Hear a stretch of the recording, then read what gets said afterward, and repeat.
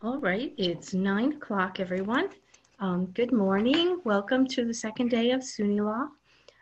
This morning, we will be hearing from Timothy Jackson, who is from the SUNY Shared Library Services. He's been the Resource Sharing and Fulfillment Program Manager there since April 2019.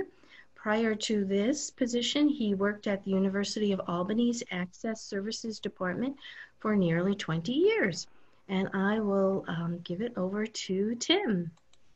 Thank you very much. Good morning, everybody. My name is Timothy Jackson. I'm the Resource Sharing and Fulfillment Program Manager for SUNY Library Shared Services. We've actually gone back and forth on our name since I wrote that. At the time, we were calling ourselves SUNY Shared Library Services, but we're now SUNY Library Shared Services, or SLSS. All right, and I'm here this morning to talk to you all about SUNY resource sharing in Alma, just to go over our experiences from this past year.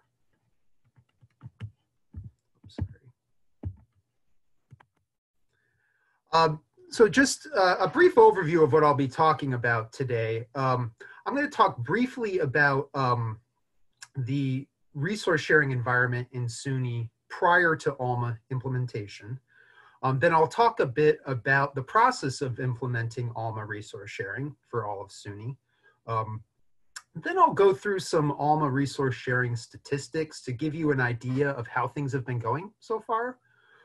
Then I'll talk about how we've been addressing some of the issues that we've run into since Go Live with Ex Libris. Then I'll talk about the impact COVID-19 has had on resource sharing within SUNY. I'll talk then about how we've been trying to expand resource sharing options in Alma. And then lastly, I'll just go over some other future plans that we have. So prior to implementing Alma, the vast majority of SUNY campuses were using Iliad to send and receive resource sharing requests via OCLC. And that is still true at the vast majority of campuses. Alma resource sharing has not replaced Iliad. It now supplements Iliad. Most SUNY libraries were using and are still using IDS Logic to streamline their workflows in Iliad. So we were operating in a highly customized and streamlined environment for resource sharing within SUNY. Unfortunately, this system has a lot of costs associated with it. There's the license fee for the Iliad client. The majority of SUNY libraries, their Iliad servers are hosted by OCLC, which means there is an OCLC server hosting fee that they have to pay. There's also their WorldShare ILL subscription fees. Because for those of you who aren't too familiar with Iliad, all Iliad really does is it sits on top of WorldShare ILL and makes it easier for you to send and receive requests through that system. But the actual act of passing requests back and forth between libraries, that's all happening in WorldShare ILL, which can be quite costly. We have some libraries paying tens of thousands of dollars every year for their WorldShare ILL subscription. And lastly, since most SUNY libraries belong to the IDS project, there's also the annual IDS project membership fee on top of that. So when you add those four things together, Iliad and OCLC resource sharing can be pretty costly. And for some of our campuses where there isn't a very high volume of requests, when you start thinking about those expenses from a cost per transaction perspective, the numbers start to get a bit ugly. So, I mean, yes, we did have and do still have a highly customized and streamlined environment where we can send and receive requests. But as far as being financially efficient for a lot of campuses, it isn't. And I will be talking about that more later in this presentation. And one last thing I want to point out about Iliad and OCLC, that system is managed independently at each SUNY campus. So there really was, and within that system still is, not much in the way of centralized management. It's all campuses just operating independently of each other. So setting their own loan periods, creating their own workflows. It really, what's happening in ILLIAD and OCLC really runs the gamut throughout SUNY. So in the summer of 2019, SUNY implemented Alma, which has a resource sharing component. And we implemented that for all of SUNY for books and media requests throughout the summer of 2019. We did not implement article resource sharing in Alma at Go Live, but we have done that since, and I will be talking about that a bit more later in this presentation. The process of implementing resource sharing in Alma involved a lot of large group training webinars and creating FAQs. I did some of that. I should also point out that Shannon Pritting, Heidi Webb, and Logan Rath also did a lot of work in that area. So I do want to thank them for paving the way for me. And it really was really helpful, their work, when I first came on, that they had already done a lot of work in this area. In addition to these large group webinars, I did a lot of small group training sessions on ILLIAD integration with Alma and how to create lending deflections in Alma. And I also did a lot of one-on-one training sessions on the lending workflows. In fact, every time I brought a new lender live in the system beforehand, I would have a one-on-one meeting with that library to make sure that they understood the workflows and that everything was functioning properly. And by the end of the summer of 2019, or the start of the fall semester, nearly every SUNY campus was lending in Alma. And implementing Alma resource sharing, it's had some really nice benefits. The biggest one so far has been that it's cloud-based and not client-based. We didn't really understand how useful that would become at the time, but we certainly do now. I know a lot of libraries are struggling to maintain their connection to ILLIAD in this work from home environment. Fortunately, that is not an issue with Alma. Another nice thing about Alma resource sharing is that the borrowing and lending workflows are highly automated. Also, Alma resource sharing allows for more central management within SUNY. So we did create a shared loan period and renewal policy for all of SUNY. So when a user requests an item and receives it from another SUNY library, they know that they will be getting a 16-week loan with up to 3 renewals if you're faculty or grad student. There are no renewals for undergrads. I should also point out that for what we consider protected collections, rare items, media, there is a shorter 30-day loan period with 1 30-day renewal for all users. So in addition to implementing a shared loan period and renewal policy, we were also able to coordinate what is referred to as ROTA management. What a ROTA is it essentially determines how requests flow through the system. So if a user submits a request at Buffalo, the ROTA determines which libraries it will go to first. So we can set things up to say requests from Buffalo should initially go to libraries in the western part of the state, then move on to libraries in the eastern part of the state, and then move to downstate libraries. And by doing this for all of SUNY, we're really able to coordinate where lending requests are going. Alma doesn't have any load leveling capabilities for resource sharing, but centrally managing the ROTAs and how requests flow through the system is a next best option there. And like I was saying with ILLIAD, there was no central management. So you had all 60 libraries independently determining where their requests go. So it was easy to create scenarios where you had a lot of libraries sending their requests to just a handful of lenders. That's not an issue in Alma. We can centrally manage that. Also, Alma gives us the option for running system-wide analytics reports to get a good picture of what's happening with resource sharing throughout the SUNY system. We could do a little bit of that sort of thing through the IDS project in ILLiad, but as far as getting system-wide statistics, being able to run analytics reports from the Alma network zone has been really, really useful. I should also point out that implementing resource sharing in Alma did not create any additional costs to campuses. We were just simply deciding to use a system we're all already paying for. And lastly, I do want to point out that, like I alluded to this earlier, it is possible to integrate Alma and ILLiad. On the borrowing side, excuse me, you can take unfilled requests in Alma and automatically kick them out to ILLiad so they can be filled through OCLC.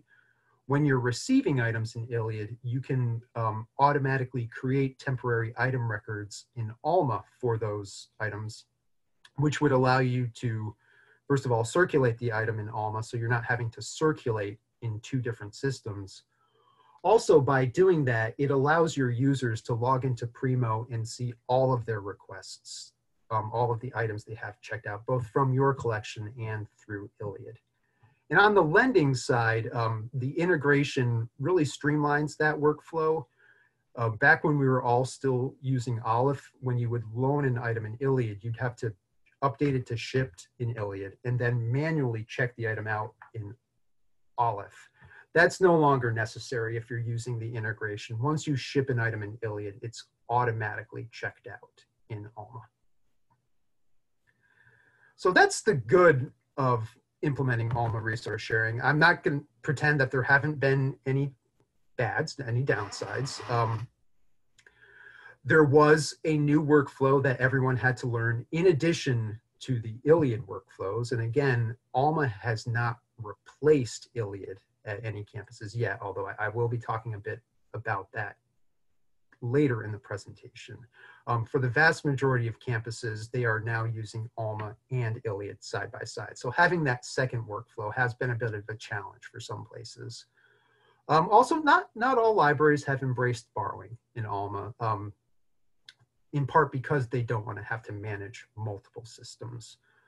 I'll also admit not all excuse me, not all campuses are happy with the shared loan and renewal period policy. Some think that the 16-week loan is too long. There have been some other issues with Alma resource sharing. When we first went live, it was very difficult to print because all printing was email-based. Fortunately, since then, Ex Libris has implemented a feature called the printouts queue, which has made printing much easier. Letters are difficult to edit in Alma. In fact, that is still the case. They have made some positive change, but it's still not very easy to edit a letter that gets sent to a user. And lastly, I want to point out that the requesting process in Alma it's a little too tied to the results of Primo searches, in my opinion. So what has to happen is a user needs to search for an item in Primo, find the record, and then click the request link in that record to generate a request. We don't have any blank resource sharing request forms at this time, although that is something we're working on, and I'll talk about that a little more in a bit. So now that I've talked a bit about the good side and the bad side of implementing resource sharing in Alma, I want to go through some statistics just to give you a sense of how things have been going so far. To date, we have had more than 20,000 requests submitted since we went live, which is good. So the system is getting used. Although the request distribution we're seeing in Alma is very different than what we were used to seeing in ILLiad. The heaviest borrowers would always be the university centers, and that's still true. But borrowing among the university centers was always roughly equal. Buffalo, being our largest institution, was always out in the lead by a bit. But since we've gone live with Alma resource sharing, the gap between Buffalo and everyone else has grown substantially. Buffalo is responsible for nearly half of all the borrowing requests in Alma. And the reason for that is how Buffalo configured Primo. When you do the default everything search in Primo at Buffalo, those results will include items owned by other SUNY campuses. So they have included the SUNY search scope in their everything search. Most libraries have not done that, mainly out of concern that holdings from other libraries will drown out their own holdings. So really the main reason we're seeing so many requests at Buffalo is Primo is exposing their users to more records of items held by other SUNYs, which means they're seeing more requests. Conversely, we've seen some very low request volume at certain campuses. Again, it's likely due to how Primo was configured, really making the SUNY search scope less visible to their users. So the change in the request distribution did require us to rethink how lending requests are distributed throughout SUNY on the fly. We had to take some steps to distribute Buffalo's borrowing requests more widely throughout the state instead of keeping them all in the western part of the state as much as possible. Also, on the lending side, because so many borrowing requests were coming out of Buffalo, naturally Buffalo isn't going to be a lender for one of their own borrowing requests, so their lending volume was relatively low. So for some campuses, we started manipulating their rota management to push more requests to Buffalo. And just to illustrate what I'm talking about, these are the borrowing and lending volumes for the month of February, which is the last month I have full statistics for. And you can see here that the University at Buffalo far outpaced our next highest borrower, which is the University at Albany. Buffalo had more than 4 times the number of borrowing requests. And you could see also that libraries like Potsdam, Cortland, and Oneonta were able to sneak into the top 10 with only 33 or 30 requests. So it goes to show how low the request volume is at some of our campuses. On the lending side, you can see that there's a bit more even distribution. The University at Albany has been our biggest lender, but we did manage to get Buffalo's borrowing volume high enough, or excuse me, their lending volume high enough that they're at least in line with Binghamton and just a little bit behind Albany. And I see that there's something in the Q&A.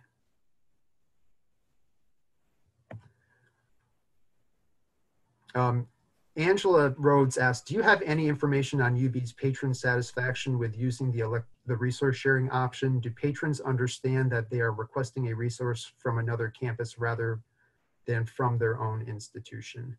I'm afraid I don't have any information on UB's, their patrons' satisfaction, but Buffalo has configured the request link in Primo. I forget exactly what it says, but it is pretty clear that you are requesting an item from another campus. So they are aware of that.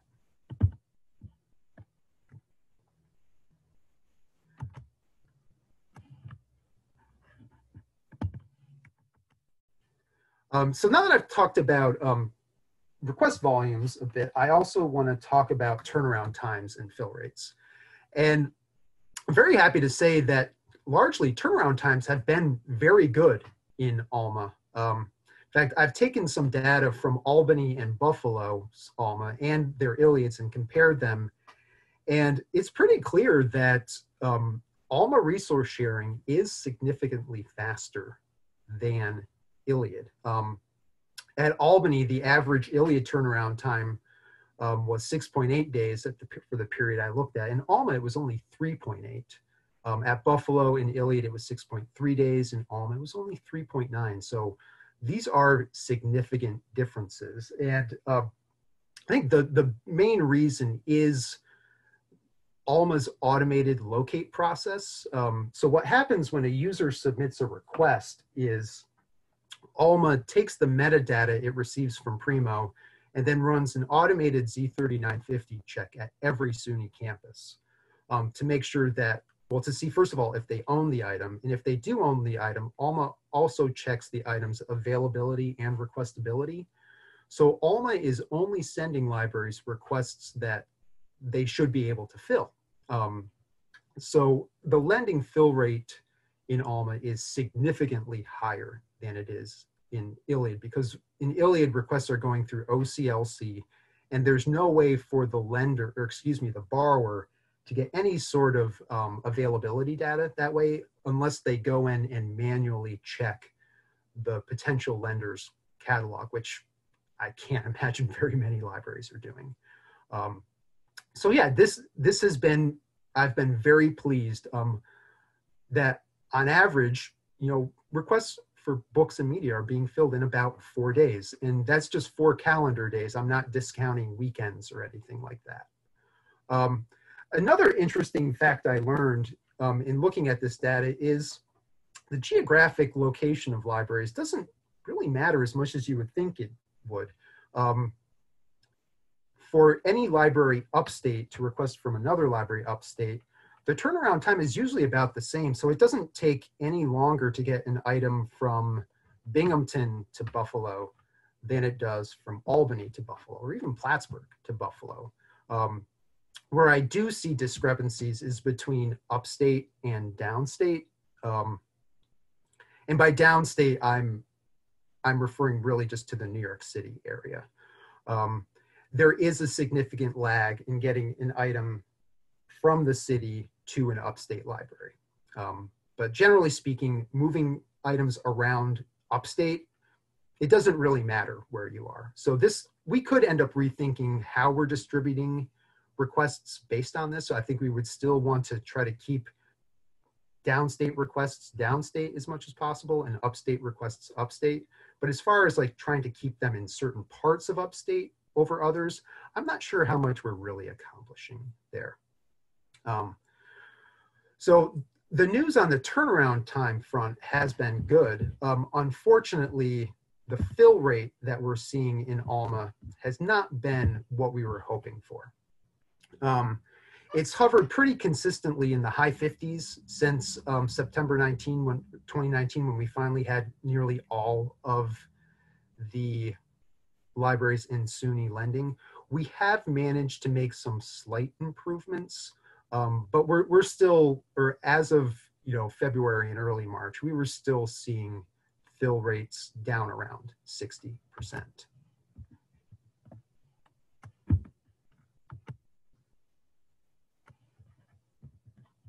Sorry, having some issues here. Come on. There we go. So this is a table of our fill rate and turnaround time by month. You can see for the month of August, it was only around 50%. By the time September rolled around, we got it up to 54 because we were able to introduce some more lenders. And it's gradually crept up closer to 60, but we haven't managed to get much past 60. But on the turnaround time front, things are improving. Back in August, it was on average 4.7 days, and it has slowly decreased since then. We did see an uptick in January. I think it's relatively safe to say that that was due to the Christmas break slowing things down. But generally speaking, turnaround times are getting better. So one of the big things I've really been working on with Ex Libris is our fill rate and trying to find ways to improve that. And what we've really been focusing on is how that locate process I mentioned previously works. And again, that's the process where once a request is submitted, Alma is running automated Z3950 checks of all SUNY campuses to determine who can potentially lend the item. And we have found a few problems with the locate process that was suppressing our fill rate. First of all, we discovered that there were some issues with how Primo was passing author information to Alma. It was sometimes appending just some really garbage information onto the end. And then when the locate process would try to search on that data, because there was that weird information at the end, it was causing the locate process to miss holdings at some institutions. Fortunately, Ex Libris has fixed this, and that's been partially responsible for the slight uptick we saw throughout the fall. Another issue that we ran into was with OCLC numbers, because there are a lot of instances where SUNY holdings for a specific item are spread out over multiple OCLC records, which means there are now multiple records in our new network zone for the same item. And these records all have different OCLC numbers. And by locating on the OCLC number, that means that you're only going to find holdings attached to the record that the patron used to submit the request. So if there are 10 to 15 additional holdings on a different record, the locate process is going to miss all of those. So what we did I did this in early March. I removed the OCLC number from everyone's locate settings. And that did produce a increase in the fill rate. We actually got it up a little higher than 60%. But unfortunately, I don't have a lot of data on the impact removing the OCLC number had on things, because, well, we had to shut down the system just a few weeks after I made that change. I forget the exact date we turned everything off. It was approximately March 20th, because so many libraries had closed and were not capable of lending. And then the Empire Library Delivery Courier shut down. So there was no point in keeping Alma resource sharing active. They just would have like guaranteed unfilled requests.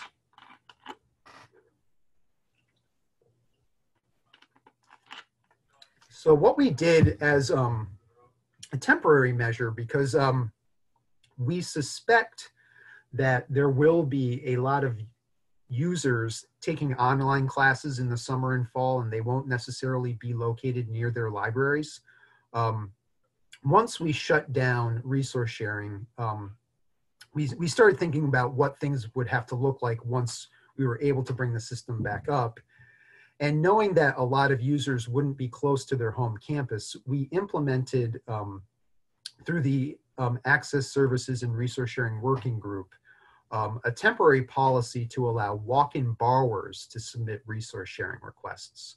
So if you have a user, say at UAlbany, who's living closer to New Paltz and would like to be able to pick up an item at New Paltz, what they can do is get a walk-in borrower account from New Paltz and then use that to submit requests to have items delivered to New Paltz.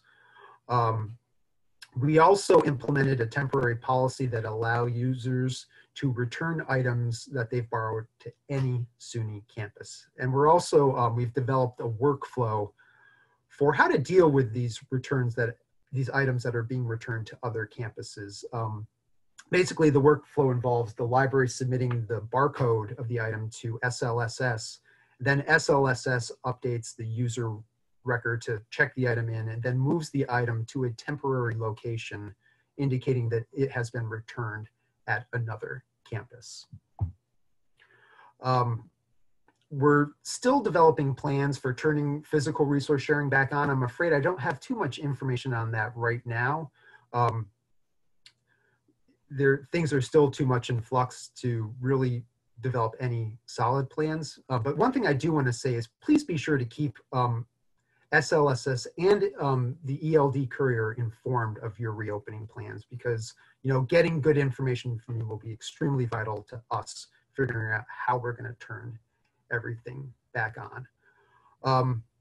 Something else that has happened since COVID-19 is because of the budget concerns that the pandemic has created, a lot of campuses are starting to rethink how much money they're spending on resource sharing, as well as a host of other things. So in response to that, we really fast-tracked the implementation of our article resource sharing in Alma, so that libraries who need to rethink whether they can afford ILLIAD and OCLC have an alternative for article requesting. So to date, we have implemented article resource sharing at 9 campuses. We have 4 others who are currently testing. We also have 9 libraries who have agreed to lend articles in Alma. It's the 4 university centers and a handful of the 4-year colleges. And generally speaking, the workflows are pretty simple and straightforward, particularly on the lending side. But on the borrowing side, the delivery of articles to users requires the library to manually forward an email to the user. So it's not a fantastic workflow. And at this point in time, Alma article resource sharing is really only suitable for low volume libraries. Fortunately, Alma is capable of sending a download link directly from the lender to the borrower's user, which would eliminate the need to manually forward emails from the borrowing library to their user. Unfortunately, the link in that email is currently broken. We are working with Ex Libris on this, and we've been told that a fix to this issue should be part of the August release. So hopefully by the time the fall semester starts, we can really tighten up that workflow and make Alma article resource sharing an option for some of our higher volume libraries, if that's something they wish to pursue. Also, because we suspect that some SUNY campuses will have to stop doing resource sharing in ILLIAD and OCLC because of budgetary concerns, we've really stepped up our efforts to expand access to materials through resource sharing in Alma.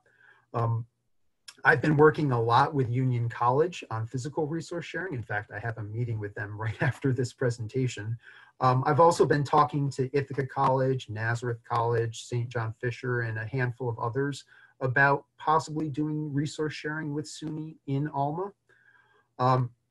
On the article side, we've been discussing the possibility of doing article resource sharing with the MinPals Consortium in Minnesota and the Connecticut State Colleges and Universities system. And we'll also continue to reach out to other consortia. And we could even extend these out-of-state partnerships to include physical resource sharing at some point in the future. And naturally, we've also started having discussions about Alma resource sharing with CUNY. They are in the middle of implementation right now. Their Alma Go Live is sometime in August. So they're not in a position where they can really work on this with us right now, but once they're able to get through implementation and things start to settle down, we undoubtedly will be working quite heavily with them to link up resource sharing for our 2 systems, because it just makes so much sense since we're all on the same courier. So hopefully we can have that all situated in the not too distant future.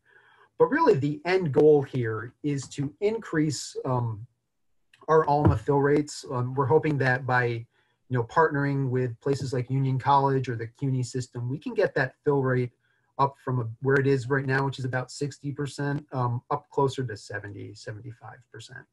And I see there's some activity in chat.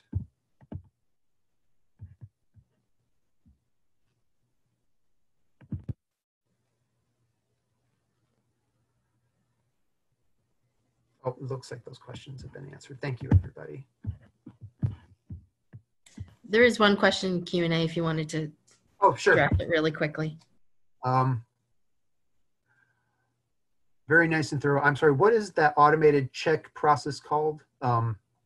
It's the locate process. There are actually things, there are settings in everyone's Alma called locate profiles.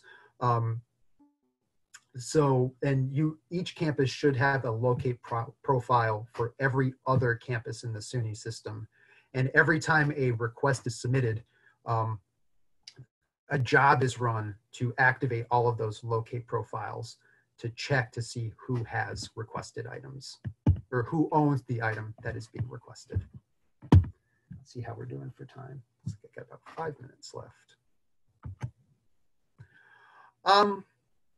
So that's where things currently stand as far as our efforts to expand access through Alma resource sharing. Other future plans we have, like I was saying, we'll continue to look at turnaround time and request volume data to refine our management of ROTAs, which again, those are what determines how requests move through the SUNY system. So we've made some changes since go live, and we'll continue to tweak that to move requests through the system in the most equitable and efficient manner. We'll also continue working with Ex Libris on addressing some of the issues that we're having. One thing that has been a problem is the request form loading and submission speed in Primo. Primo, as I'm sure many of you are aware, it's not the fastest. There are particularly bad issues with the request form. Fortunately, Ex Libris is committed to working on that, and they have made some changes that have definitely helped. We still see a pretty bad lag the first time a user logs into the system and tries to submit a request. It can take 5 or 10 seconds for the form to load, which is far from ideal. Fortunately, subsequent requests go much, much, much faster, but that first request is still pretty slow. So we are working with Ex Libris on that. Also, we're working on trying to make improvements to how the locate process functions and how ROTAs are created. One stumbling block that we keep running into is when a request is submitted and the locate process runs, it's fully automated. There's really no option or opportunity for manual intervention. And that locate process is what creates the list of libraries where the request will go. And unfortunately, once that list is created, editing it involves a lot of manual work. And this is really the source of why we have not been able to implement a blank resource sharing form, because the locate process, it really needs good metadata to work well. And when you have users just filling out blank forms, as I'm sure many of you know, you're not always getting good data. So if a user were to fill out a form and provide some bad information or provide some incomplete information, if the locate process uses that information to put together a ROTA, because it's incomplete or inaccurate, that ROTA is you're gonna have a lot of wrong libraries in it, a lot of libraries that should be in it won't be in it. So sending out a request using that ROTA will create a lot of problems, and there's really no good way to manually edit that ROTA before the request is created. It's very labor intensive. So we're trying to work with them on improving that process. So we can, for instance, create a scenario where a user can fill out a blank form, and we can stop the process if certain metadata is missing, give libraries an opportunity to correct that metadata, and then recreate the ROTA from scratch instead of having to manually delete the old one and create a new one. So yeah, that's one of the big things we're working with Ex Libris on. We're also gonna continue pushing on getting them to make letter editing easier. We're also planning and have already had conversations with them about being able to boost local holdings in Primo, because recall, earlier when I said that a lot of libraries haven't included the SUNY scope in their everything search, that's because they're afraid that their holdings will be drowned out by holdings from other libraries in the SUNY system. It's a particular concern at some of the smaller four-year colleges or the community colleges. They're worried that if they include the SUNY scope in their everything search, the users are going to see a bunch of books from like Buffalo and Binghamton and Albany before they see their own books. So we're working with Ex Libris on allowing libraries to boost their own holdings within Primo search results, which is currently not something that can happen. But if we can get to a point where that is possible, then hopefully more campuses will add the everything or the SUNY scope to their everything search, which could help address some of the disparity in request volume we're seeing between Buffalo and the rest of the SUNY system. Also, we're working on improving Alma and Iliad integration, because that's, you know, even though we do expect a lot of libraries, or at least some libraries, to drop Iliad in the next year or so, we understand that for a lot of our campuses, dropping Iliad in OCLC is not an option, that they'll still need to use it. So we want to make sure that the integration between Iliad and Alma is as tight as it can possibly be. Another thing we're working on is expanding SUNY participation in Rapid ILL, which was recently acquired by Ex Libris. So that gives us an opportunity to negotiate with Ex Libris on, you know, the possible, you know, SUNY-wide discounts for Rapid ILL memberships. I'm not making any promises there, but that's something we'll definitely, you know, discuss with them. Also, Ex Libris has a next generation resource sharing system called Rapido or Rapido. I'm not sure which it is, and it's a kind of silly name, but that's what they're going with. And we're working with Ex Libris on arranging for a few SUNY campuses to be early adopters of Rapido.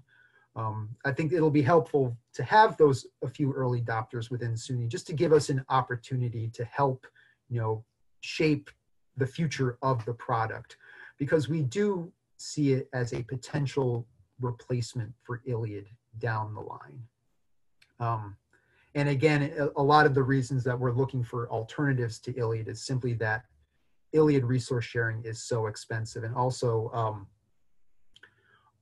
OCLC hasn't been very willing to revisit the pricing structure, particularly for WorldShare ILL. And lastly, one of our major initiatives for this summer and fall will be to investigate the possibility of implementing a fulfillment network within SUNY. That's not something we did at Go Live. What instead we implemented is peer-to-peer resource sharing within our network zone. But by implementing a fulfillment network, that could allow us to implement universal borrowing throughout SUNY. So any user from any campus could go anywhere in SUNY, borrow a book, and then drop that book off at any campus in SUNY, which, given the current situation we find ourselves in with COVID-19, and the fact that a lot of users are going to be taking classes online, and they may not necessarily be close to their home institution, that will allow them to obtain better service from whichever SUNY institution is closest to them. And I see there's some more activity in the chat.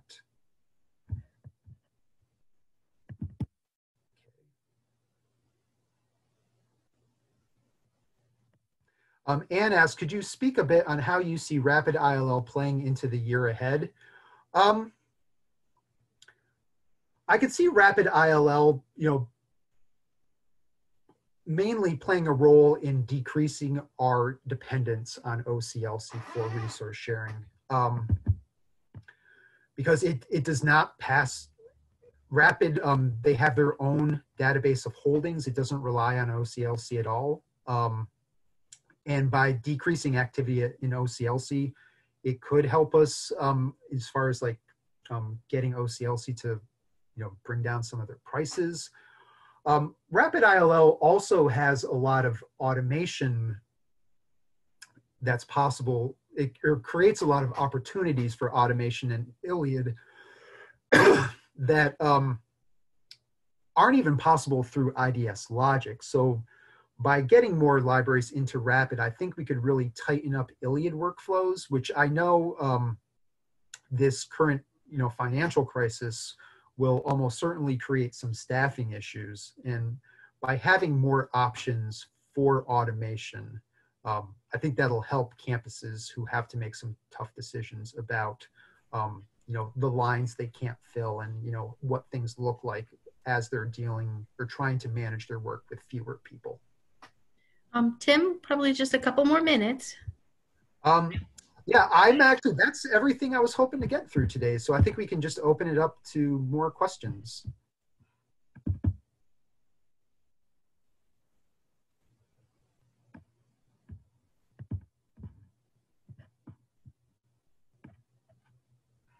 So feel free to unmute yourself or type into the chat if you have any questions for me.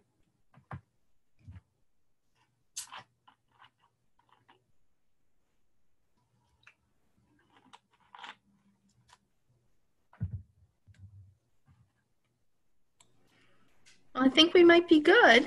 Thank you very much, Tim. That was very interesting. If you want to stop sharing your screen, we will start getting ready for our keynote. Actually, it looks like we got a couple more questions. Kristen asked, yep, you're right. Should we keep track of items we ship back that are not ours? I wouldn't worry about, at this point, keeping track of the items you ship back. What I would do is when you receive items, I have posted a form to Basecamp where you can send SLSS the barcodes of items that you have received from other campuses. And then what I'll do is I'll do what I can on my end to update records at the home campus.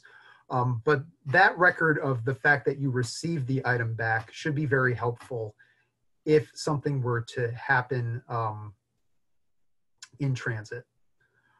And Polly asked, how is load balancing performed more specifically? Right now, there is no real load balancing. By managing rotas, that's the closest we can get to load balancing, but there is no true load balancing in Alma, and there's absolutely no load balancing in ILLiad. So there is one question. Sure. Are campuses other than Buffalo expanding to SUNY search scope in everything search? I believe a couple of campuses have, but largely no, not at this point. I think the major sticking point, again, is the issue of not being able to boost your own local holdings within the search results. Again, so there are concerns, particularly from some of the smaller campuses, that their own holdings will be drowned out by holdings from other campuses, and their users won't see records for books that are locally available to them. So that's the reason we're really pushing on Ex Libris to allow us to boost local holdings within search results. So we could create a scenario where Broome Community College could add the SUNY scope to their everything search and then say, within the search results, make sure you list Broome results before you list results from any other institution.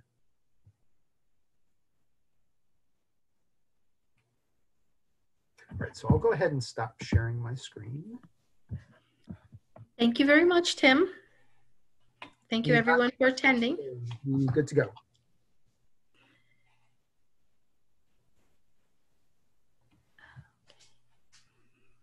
All right, well, thank you all very much, and I hope you all have a good day and enjoy the rest of the conference.